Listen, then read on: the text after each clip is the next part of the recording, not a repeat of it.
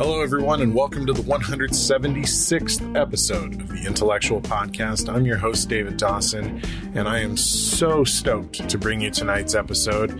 This is our uncut interview / chat conversation with actor Nathan Darrow from Gotham and House of Cards. You may know him from Gotham as Mr. Freeze.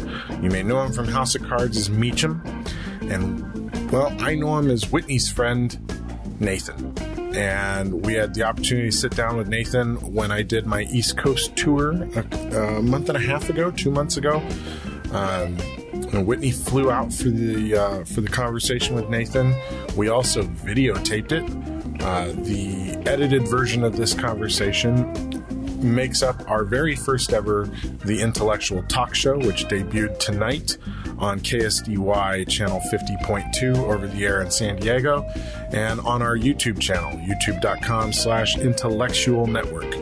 So if you want to watch the interview with Nathan, you have that opportunity. Just visit our YouTube channel to check it out. And if you're joining us because you watched that episode, thank you so much for watching the show. Welcome to the podcast. You'll get about 25 minutes more content in this version of the discussion. It's completely unedited, so it's totally raw, and it's a good conversation. We had a really great time with Nathan, and he was so gracious in making the time for us and sitting down for the talk show and for the podcast. And I can't wait for you to dive into it and hear more of it.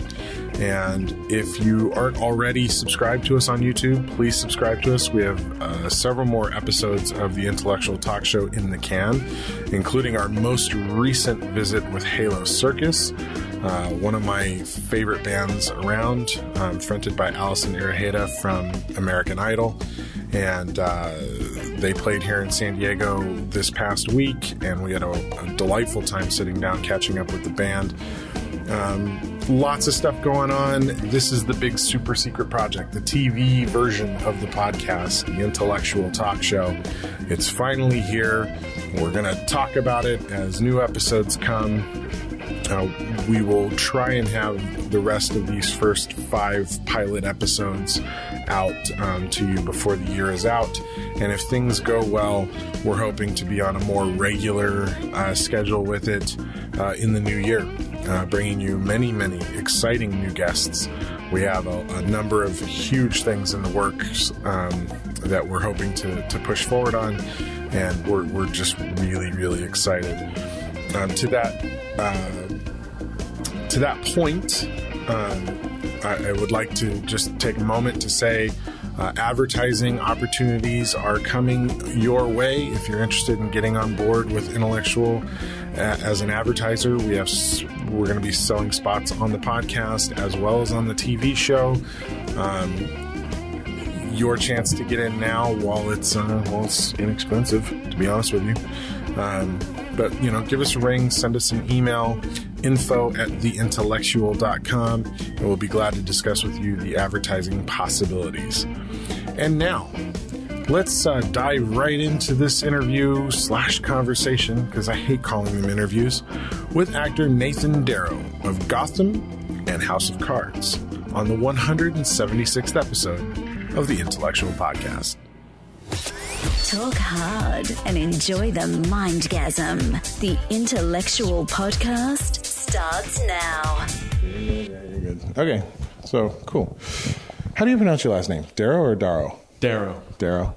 Because I went online and I checked some reviews and stuff of you as Mr. Freeze, and at least half of the people online were calling you Darrow. Oh, these are reviews where they're like speaking, or like YouTube reviews and stuff. No, it's often, I often hear Darrow, but no, it's like if you look at the name and you see the word arrow is in it, there's a D is in front of arrow. Well, there you go. But I guess there's a thing with names where you always figure there's some weird vowel sound going on with a name. Yeah, some weird cultural background to the name. What is the heritage of Darrow? The heritage of Darrow, I believe, is Irish. or Scottish. And I remember my sister finding out many years back that the meaning was son of the black man of the oak. All right. Okay. So that's what it means. That's not at all what I would have anticipated. No, I definitely would have thought like you guys were archers or Nope. something. So your dog is pounding around here. So just so people understand, because the cameras can't see him because he's below the table. Yeah, this your dog's is Sonny hanging That's out. my dog Sonny, and he's trying to murder Humpty Dumpty. And he has been for a number of weeks. It's one of his favorite toys. If I call him up on the chairs, is he allowed? Gosh, I don't know. Oh, I don't catch him. I don't know. Hey, Sonny, up. He's a beautiful golden retriever Hey, buddy. mix. Up. Can you say hi? He's like, no. No. I It's have like, no. Some violence. I'm busy destroying. Well, thank Oh, you. now he wants to play. Thanks for having us at your home. Sure. You like recently moved in here, right? Yeah, about a year ago. A year ago. How did you guys meet? Like, that's probably a good start. Go you for wanna it. tell us? No, go for it. We met in Kansas City. We both were working for the Heart of America Shakespeare Festival on a production of Romeo and Juliet. Nathan was our Romeo. That's right. And you were? I was doing tech. I was backstage. Oh, that was your tech time. I built the things, the bed, the bower, a lot of stuff actually. Yeah. So. What was it like doing Shakespeare in Kansas City?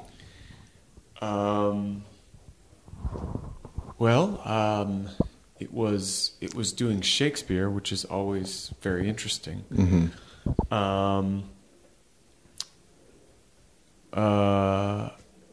It was great. I mean, Kansas City is where I'm from originally, so my path was I left town to go to college and then went straight to acting school in New York.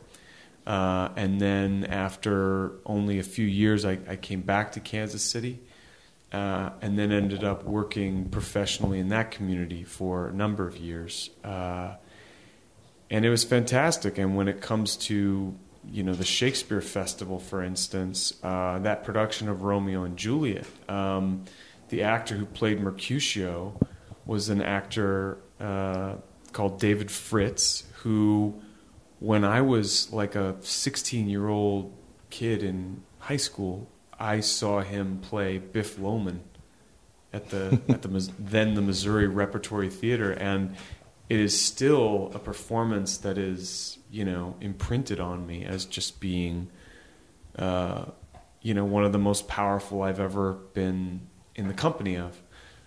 So, working in Kansas City with all of those people was a really awesome thing for me. That's really cool. It's fascinating to me how a performance that you see when you're young can really kind of impact you and affect you and kind of ride with you all the way along. I was telling Whitney in our first podcast together about how I went to go see Peter Coyote in a very first run of Jake's Women, Neil Simon's play, at the Old Globe in San Diego when I was in the 6th grade. And, here it is 30 years later, and I still can't get that performance out of my head. It's one of the reasons why I became a director. I wanted to work with actors and do powerful performances like that. How did it feel to be able to work with somebody who was, for you, that kind of young influence? Was it intimidating?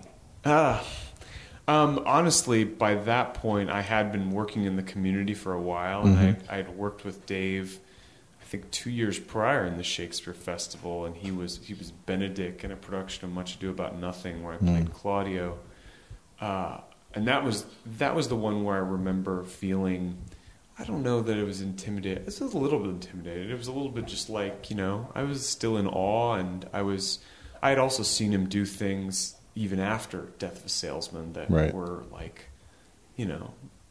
when you see an actor, you know. But I think the thing about David is, he's so comforting and open, and I think you get over that really fast. Yes, absolutely. No, by that point we had hung out. We had more than a few beers together, so it was. That was great. I mean, you said you came to New York to do some acting schools. Where did you Where did you go? Well, I went to NYU to the graduate acting program, which is a kind of a 3-year intense conservatory with the same folks and the same faculty and like a kind of a little class. At that time, it was headed by Zelda Fitzhandler, who, rest in peace, just passed away maybe only a month ago. Oh, wow. But she's one of the pioneers of the regional theater movement in the United States. She founded Arena Stage in Washington D.C., and so she was in charge of things there, and so she kind of brought that idea of a company of actors was kind of her guiding vision. So she was trying to train us to be able to be in a company, an actual like resident company of actors. Turns out those don't really exist anymore in this country. So we were kind of being trained for a system that was not even there necessarily to catch us, but turns out that's still really good acting training, and our producers, directors, writers still benefit from actors that are just trained to be versatile, to be able to understand where a particular writer might be coming from, and also trained to kind of take in the whole thing, the whole play, the whole story. It was really good, intense time. I ran into a lot of, I ran into the real thing a lot. A lot of people who were like, that's it. I probably was a little young for the experience, I think, looking back. I think I was, having gone straight from college, I think I was still in a slightly institutional mindset, which is tough when you're trying to learn something that is creative. Right. Because, I understand. Well, education by nature has a certain structure to it. Yes. But once you leave that, you've got to kind of learn to break the structure a little and find a little bit of your own path, right? I mean, yes, I would say this. I would say that structure is one thing, and structure is probably consistently necessary for a person who's pursuing something creative. It's the effort to please the instructor. Yeah, like you want to try and get the grade as opposed to finding what is your path, your... Right. That was my first year of grad school as well. Took me a while to break that. Yeah, it's hard. I mean, because as the artist, you have to be guided by a light that only you really know. I mean, only you know what that is. I mean, maybe somebody more experienced can like sort of shape and respond to, but the kind of real thing, it's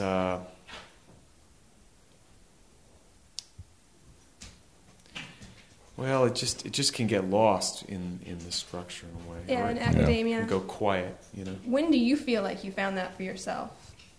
Was there a particular production where it was like, okay, this is how I do this for me, not for this instructor? You're still finding it for yourself. Yeah, I mean, I would like to say that there was one, or I also don't want to say that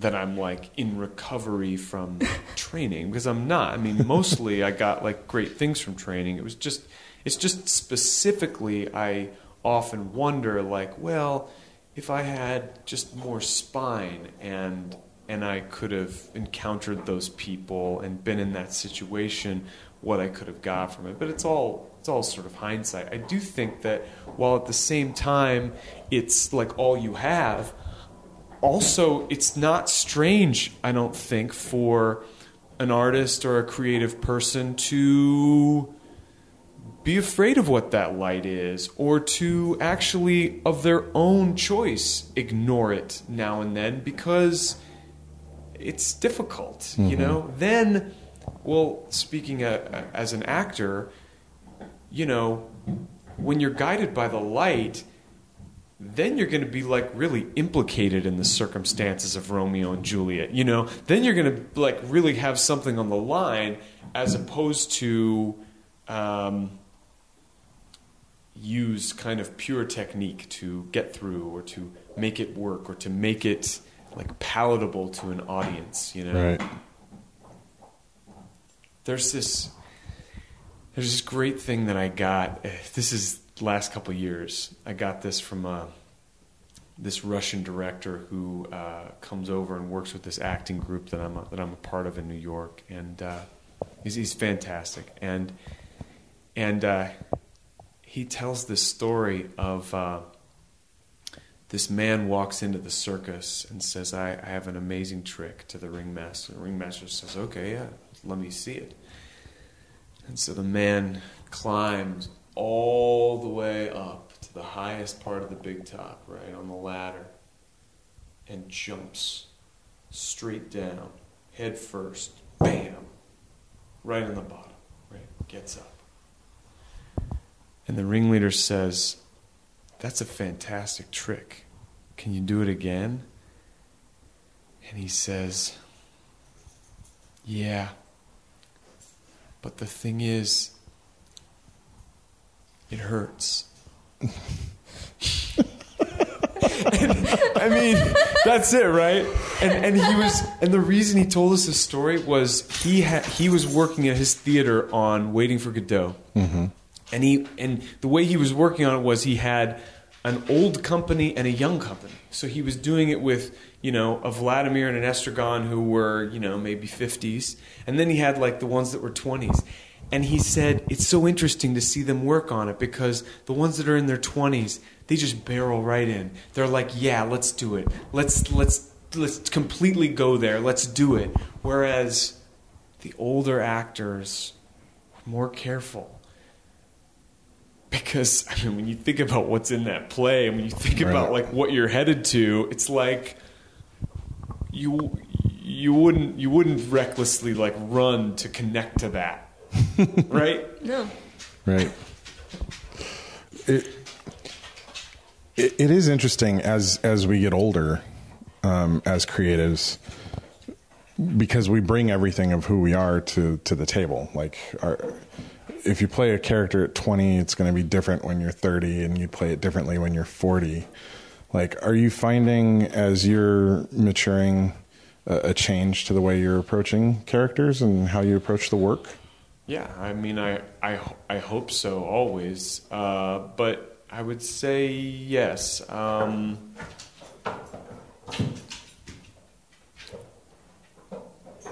mean, I'm certainly trying to get rid of what's extraneous, mm-hmm. and that feels like something that a person also does as they get older. You know? Let go of the baggage. Yeah, exactly, and you know, some of it is purely physical. You know, it is simply a result of the fact that like there's like less energy in the body. So, you know, you have to become more efficient. Like, you know, older people just have to sort of take care of how they even do things physically. Mm-hmm. And I think and I hope that it extends to one's understanding of what there is or isn't or might be to life. You know, you probably you probably start to just want the truth. You probably start to just want like.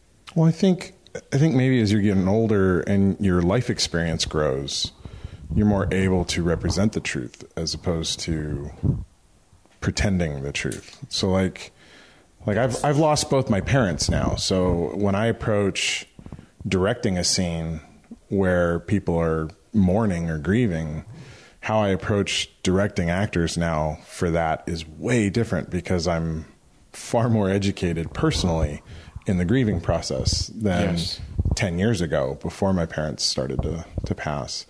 So I imagine it would be the same with an actor. Like as your own life experience is growing, you're able to come and approach the work more and more from an aspect of your own personal truth as opposed to an abstract truth that you're trying to convey. Yes, right. If we say that like good acting has a lower ratio of cliches to, truth in it, cliches of behavior or expression or even understanding, then yeah, I would think that if you are sort of paying attention to your own life, your own inner life, your own physical life, which all are things that can be observed, just like if you're sitting at the coffee shop and you want to people watch, like we can watch ourselves, I mean, right. We can be the first person that we're watching, but I would think that the more you do that, then cliches are going to hopefully fall away. Mm-hmm. If you start to have, at some point you have to have the courage to say that like, oh, it can just be this. It can like be this simple. But that's a tough thing. It's a tough thing, I think, especially when you're pursuing it professionally. As an actor, there's this thing of like you want to do something special. Right. You want to sort of like get noticed, or you want to like, how can I really make this like undeniable? And it's like a devil's bargain, because that's fine, but have you moved away from like the essence? And then, what do you got? The best acting is and what do you being... got? Hey, son. Yeah. Well, that's what I think that's what we're aiming for. This is what also takes a lifetime, unfortunately. Well, it's difficult for people to be present. Even people who are non-actors, just being present in the moment you're in, that's really hard to do sometimes. Mm-hmm. Especially on like a film set, because there's so much distraction between the camera guys and the lighting guys and the sound guys and catering around the corner and whatever else. Like, how do you find that ability to narrow in and just focus on the performance with all of that stuff going on? Well, because it looks natural to an observer, right. But if anybody's been on a film set, like there's nothing natural about a film set. Right. Yeah, maybe. I mean, depends on what we call natural. I mean, it's all being made by animals. Like, is it having 10 1Ks, blaring at you from one side of the room. The answer to your question is, I would say, according to my standard, I usually don't. I'm usually not successful in that. And then the trick becomes like, how tolerant of myself am I? Like, am I going to now compound the problem, by sort of, I guess you would call it like quitting or giving up, There's this kind of inner sense that says, okay, and along with how I feel I'm doing in the circumstances, I'm going to now act the scene as best I can. Just kind of acquiesce to what it is. Sure. I mean,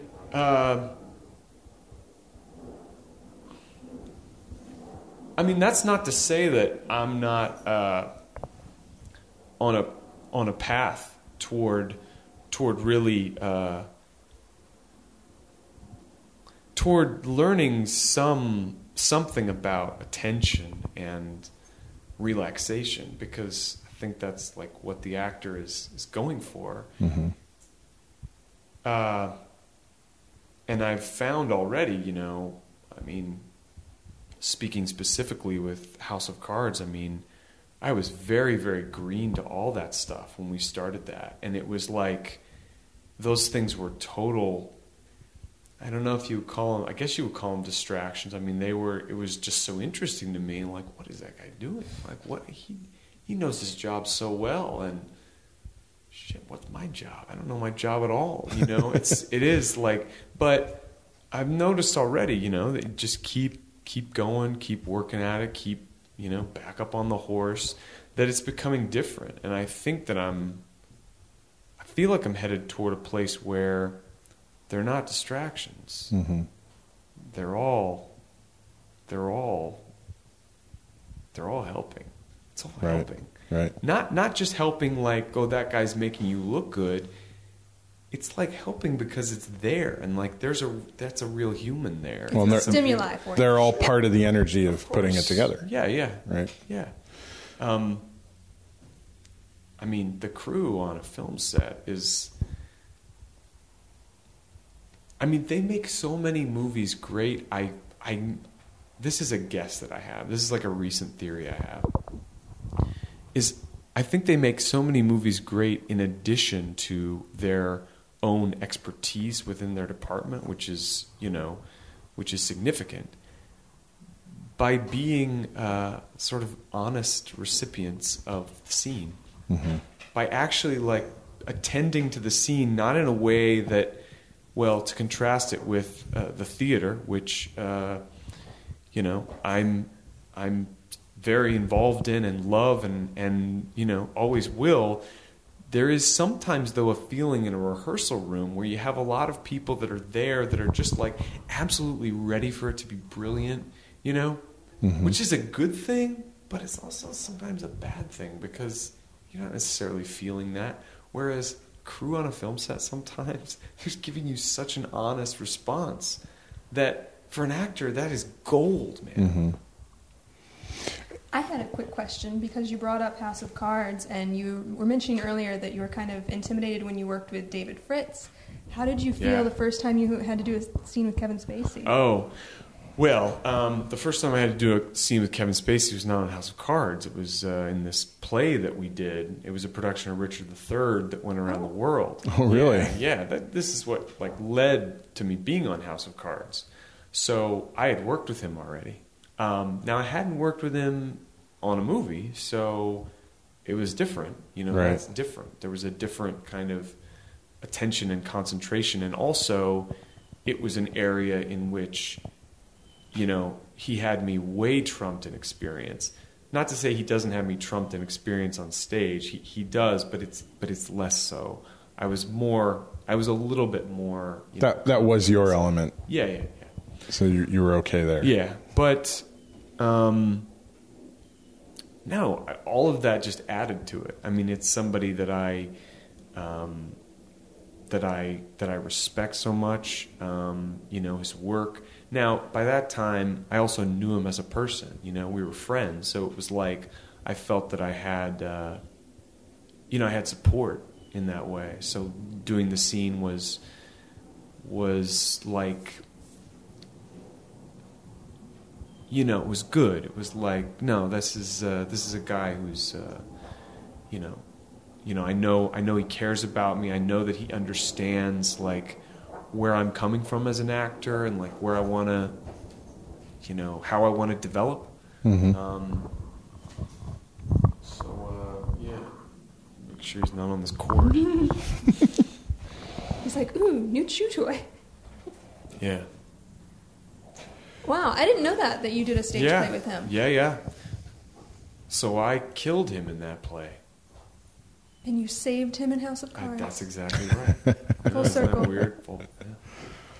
Did you know going into House of Cards that was going to be the fate of your character? No, I didn't. How did it feel to get that script?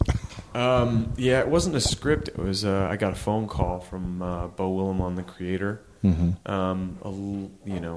Maybe a few months before we started working on the 4th season. That was right. Yeah.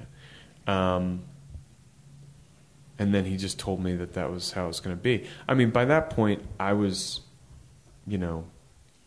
anticipating myself just like, well, where are we going with this, And that was certainly one of the scenarios that was in my mind, and it was one that was appealing to me because it was beautiful. I cried. Oh, thank you. I cried. It was so sad. Yeah. Yeah. You did such a great job, though. Gosh, thank you. No, I mean, I the way I thought about the guy, the character, it made total sense, Mm-hmm. It made total sense that was, this guy has had a war experience, an intense one, so there's kind of no meaning in life anymore if you can't like die for somebody, I think. Right. I think that was his thing, I don't know that he knew that was exactly what he was about or what was his thing. Because actually I think that he didn't necessarily want to die for somebody, but he needed that level of devotion and closeness, to kind of be okay, to be even. My only problem with the end was that he got hit at all, If I was writing it, he would have been totally unscathed. Because he's a superhero. And then you jumped to being a superhero. No, I would be dead, and Francis would be totally not hit. Gotcha. Right. So it was a flawed success. Hey.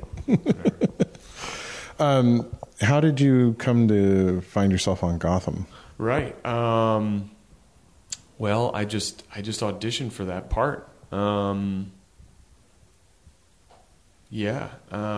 I remember it was in this house actually that I'd gotten the script, and it was going to be like the next day or something. I mean, it was a quick kind of turnover. I had to kind of work on it. And I went up to this room upstairs, and we had nothing in this house, and I just kind of, was there myself with it, and I just loved the writing. I loved how it was, unpacked, and I just found that it was really interesting. So, when that happens, you often feel like, well, I think I have a better chance of getting this than when I'm like, oh, what is this? What do I do with this? So I just prepared pretty hard, and I remember I went in the next day, and I just felt good about what happened, and they hired me for the job. How did you approach the character? Because, I think most people's experience with Mr. Freeze is unfortunately the Joel Schumacher tragedy with Arnold Schwarzenegger. Harsh. Be honest. But Gotham is such a wildly darker and semi more realistic take on everything than what we were presented with back then in the 90s. Yeah. What was the truth of the character for you? Right. How did you come to feel what Victor is going through? Right. One thing I remember, it very much felt to me like a person who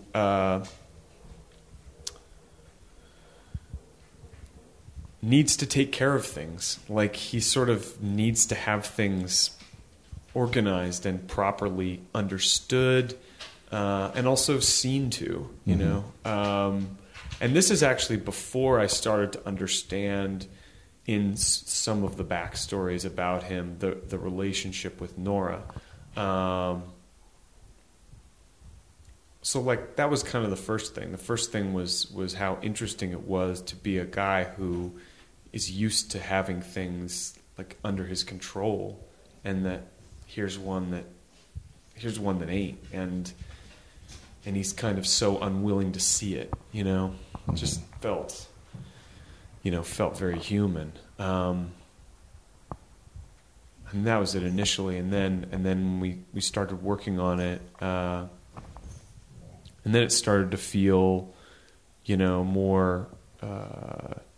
more kind of personal and tender when I was working with the actor Kristen Hager who played Nora. You know, it just kind of started to feel like, oh yeah, this is she's all he's got. You know, yeah, it was really fun. That's an interesting point too, because when you're reading a script, you have the one interpretation, which is your own, but then inevitably you have to perform with somebody in these scenes. How much do you enjoy that process of kind of rediscovering even the scene once you start getting to work with the other actors? I think I'm enjoying it more and more. I think I spent a long period, maybe, yeah, well, I don't know why, but sort of focusing a lot on just what I was doing, you know, and kind of needing to understand all of that. And I think that it kept me from taking in, you know, the other element. And I think until I started to let go of some of that, I couldn't really let what the other actor was doing in. And I think I sort of did a lot of kind of complaining to myself about like, oh, they're doing this, it makes it hard, blah, what, you know. But,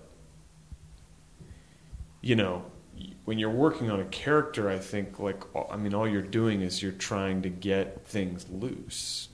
You're actually just trying to get like air in there so that it can be. And then, you know, you do learn a lot from the other actor. Mm-hmm. I mean, you know. Well, it's like you've got to make choices for yourself as to who your character is. They have to make choices for themselves as to who the characters are. And then together, like you have to find a joint decision on how these characters work together. And it's not a decision like we're going to have a meeting and make a decision. It's right. It's an organic, fluid, totally, in the air. And you know, married people or people that have a deep relationship. You know, yeah. I mean, probably you'd say this about people. You'd say, well, you want to know him, like get to know his wife, or you want to know her, get to know him. I mean. In regards to that organic finding things with your scene partner, how easy or difficult do you find it whenever people come from a way different technique school than you do as far as your acting technique? Or have you found that? Like method versus Meisner versus... Yeah, right. I don't the eyes know. Went up into the top of his head. Did you see that? I don't know. I've...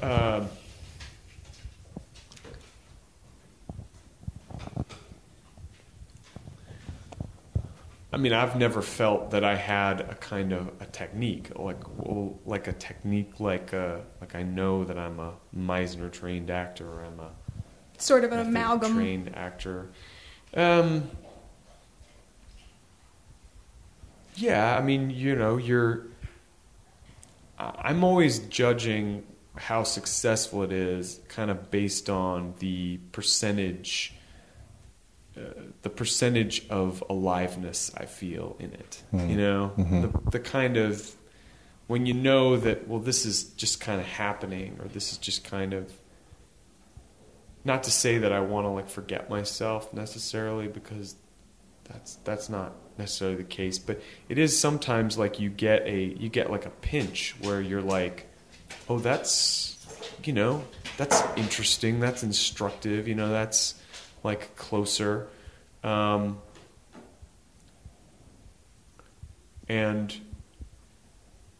you know, whatever technique a person comes from, like,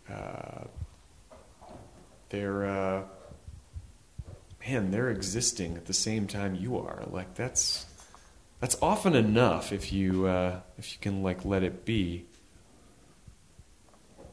But again, I haven't necessarily had like a really weird, tough experience where somebody's been, you know, doing weird things. Or nobody's sending you weird dead rats or anything. No.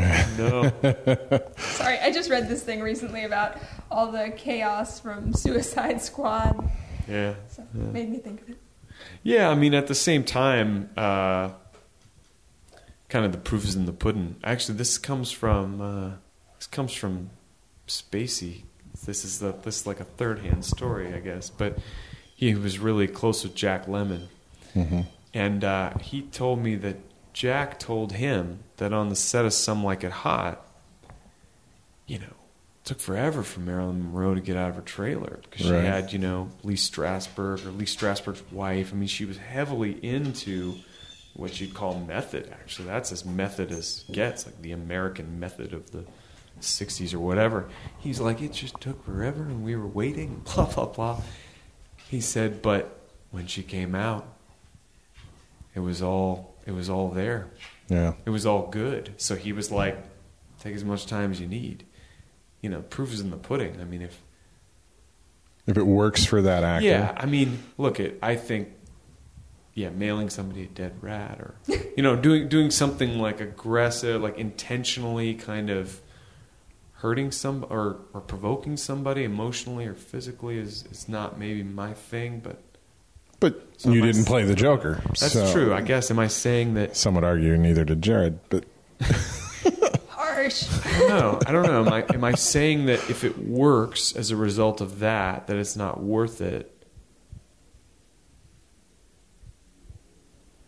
It's an interesting question. Maybe I am saying that, because, It's like a very Buddhist approach to acting. It's you do whatever as long as it doesn't harm anyone. I think so.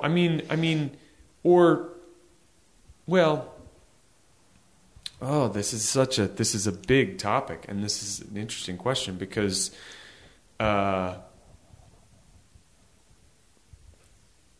lot of actors want to feel it. Like, they want to feel, not feel everything, but they want to feel something. They want to feel like they want to get close to the fire, So if somebody helps me to get close to the fire by sort of doing something shocking or something, whatever, I mean, maybe that's a gift to me in some place in my life. I do, though, think that, when I kind of consult with my vision of things, I think, no, that's not it eventually. Eventually we're very close to it now. I don't need your dead rat. And you don't need to send it to me. You're closer to it than you think, Mm-hmm. And in fact, when we do that, we can be more courageous and we can be more healthy. Because we were just talking about, people that are older, what you learn about life and how you can imagine more things because you've lived more. But the greatest actors are like kids that they turn it on a dime, I mean, they go on a dime and then they're right back out of it, right? Yeah. How the hell do they do that? Kids are uninhibited.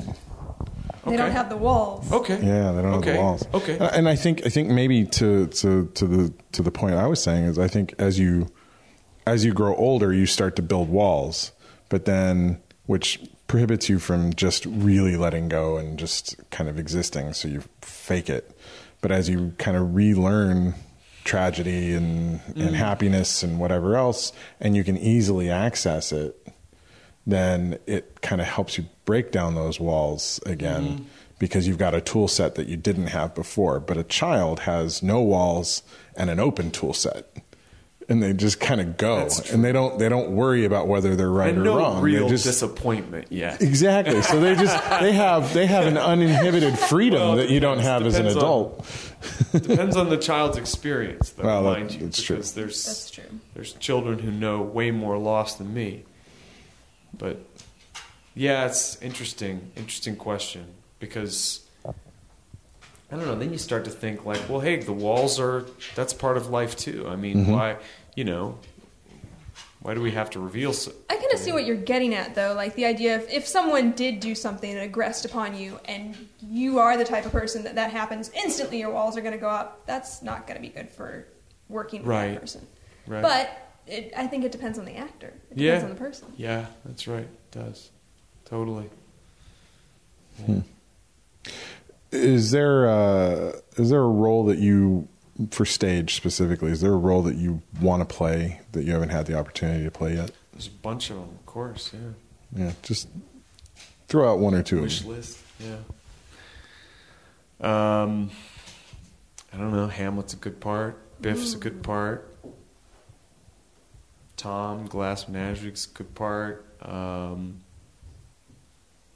What is it about those roles specifically that you find makes them a good part to play? I'm trying to get to the heart of who you are as a performer and what it is lights your fire. So if these are the types of characters that you would like to play, what is it about those characters that you find appealing and would make you want to pursue playing them? Well, let's see. I mean, just riffing to like find something sort of common between just those three, right? Let's talk in those three. I think that it's something to do with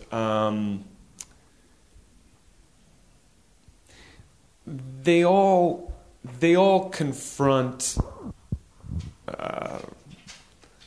very difficult universal truths. I think they all, or maybe it's just one universal truth. I don't know that. And I mean, to make this really armchair philosopher, I think it's something like that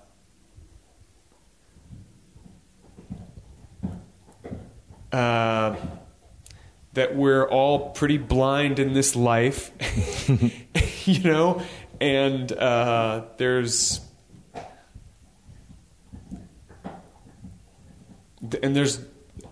the only way out of it is this unknown. But to make it a little more specific, I think what all three do is they keep this truth in front of them.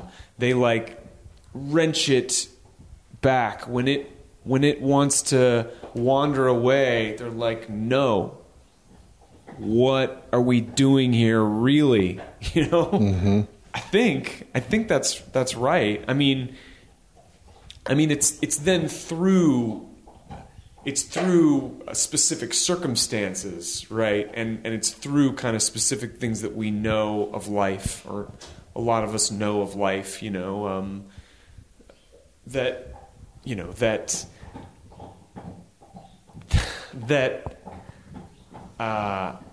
that like your dad should see you, he should see you. Right. And, Biff Loman demands that. He finally demands that. It's like, and that's, I don't know. Maybe it's the heroism of it, or maybe it's like because of what it costs, or because of what it, Well, it sounds like it's the characters that are struggling to find that truth that appeals to you. You're talking about wrenching it and pulling it out. Yeah. Like, those are characters that have to really struggle to find that truth. Yeah. I mean, those are just the ones I came up with on demand. Yeah, but it's telling that those are the three that pop up. I know. Tragic hero at heart. Yeah. Yeah, I know, but there's characters too though that I played one of these in acting school. It was in this Gorky play, this Maxim Gorky play, and he was like the guy who he had it figured out. Actually he had it. It was like a character in a play where it's like, no, he's just there. He just knows it, and it's like light just shines from him. Mm-hmm. And that was so much fun to do. It was the Philistines, how do you say it? But this was, he sort of saw through the bullshit, and he insisted other people see through the bullshit, but not in like a mean way. It was more in a way of like, if you don't see it, you don't see it, man. That's cool. Because he sees it, and that's all that matters. Yeah. Right? And I actually had he's got it down. Yeah. I had a great time doing that one. Well, getting to a character like Victor Fries, Do you see that character as a villain, or do you see that character as a tragic hero that couldn't achieve what he was trying to achieve? Well,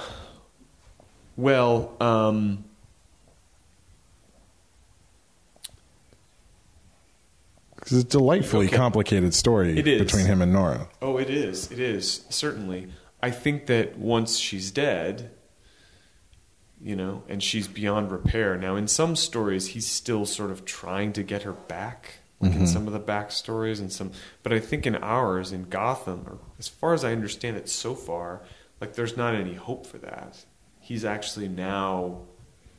Now he's a man without hope. I don't know what he. I mean, yes, he's. Well, gosh, I mean, you try to end it and you change into something. That's what happens, right? He then changes into something. I think that he's going to kind of the next thing, which is, there's some people who get so heartbroken that all that's left for them is the pain of others. Misery loves company sort of situation. Right. Yeah. Right. The only thing that can amuse me or can divert me is to, just kind of try to go dead, try to, but story's still being told. I mean, we could find out that there's burning even brighter in there. Who knows? Until somebody's.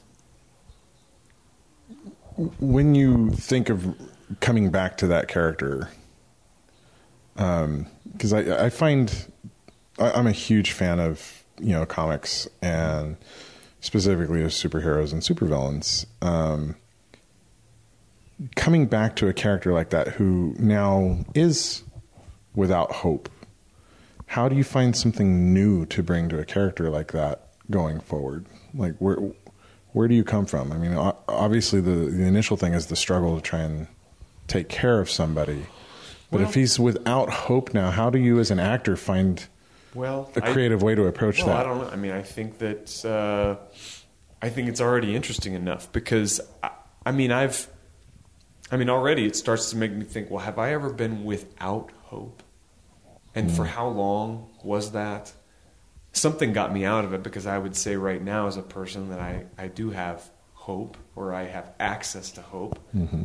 But that's good enough. I mean, that's enough. That's a big circumstance to try to start to crawl inside of. And what is the person without hope? Well, and there's a great question in that, even whenever you are absolutely hopeless, the persistence of hope, is there like a tiny, Right, or at least, or even its absence. Like what,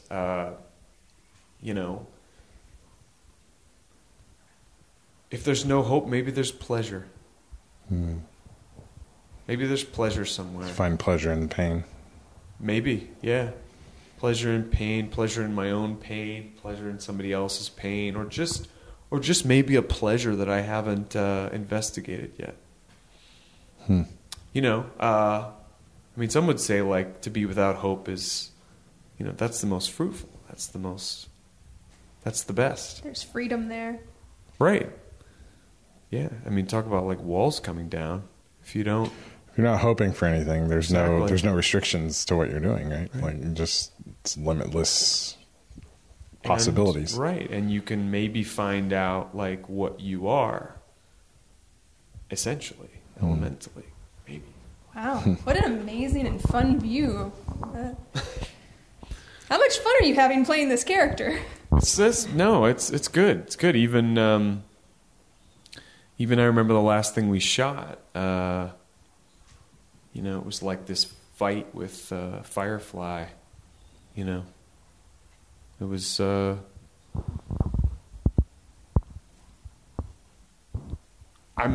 what I was interested in. I was like, well, what's the fun when you don't have hope or when you don't have. Right. Find out. So what? There's always something to look at. You're still upright. You're still breathing. You're still. What can I still do? So Simple. In that instance specifically, what did Mr. Freeze find fun in fighting with Firefly?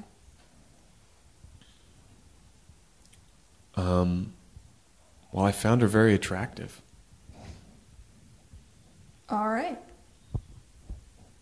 That's awesome. Yeah, I mean, and that seemed, I don't know, that seemed logical. Okay. Yeah. How did you feel when they showed you what your costume was going to look like with the transformation? Oh, man. Because I thought it was incredible. It's a pretty radical transformation for the character. No, I mean, especially the kind of makeup and the eyes. Yeah, it was really stunning. Yeah, really interesting. No, I thought it was cool. Once we got it all on, and I mean, they did an amazing job. The wig they made, all that stuff, and the care with which they kind of do everything on that show is really, it's really inspiring. And how long does it take to do the makeup? Yeah, I forget what it was, but I mean, I think I was like, not a whole lot, but I think it was like 2 hours maybe in the chair. It's a decent amount of time in the chair. Yeah. And how comfortable is the suit? Like I wanted to ask somebody on one of these shows that for a while, because some of the suits and Mr. Freeze's suit looks bulky and a little awkward. It is. It's okay. I mean, I don't have.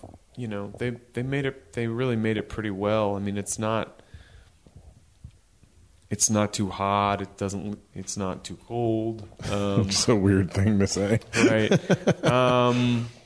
Let's see. There's a whole backpack thing that I do remember a few times being like, "Geez, can we take this off? How much time do we have to like take this off?" And that like ease things. Mm-hmm.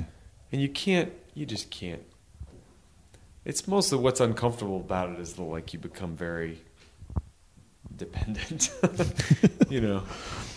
Can't feed yourself. Right. You can't drink the water or whatever. Yeah, I was actually watching the special features on Captain America Civil War. Uh-huh. And some of the guys were talking about their suits. They're like, yeah, every film it just gets a little bit easier. I can actually feed myself this time. Yeah. They get a little bit better each time. Yeah. I mean, that can be nice too. You get a lot of attention. I can't move. Please help. Oh, that's fun. So do you have any projects in the works right now? Anything big on the horizon? Yeah, there are a couple. About a year ago, I shot this movie for HBO about Bernie Madoff. De Niro's playing Madoff, and Barry Levinson directed it. Michelle Pfeiffer's playing Ruth, and I play the younger son, Andrew. It was a blast to work on.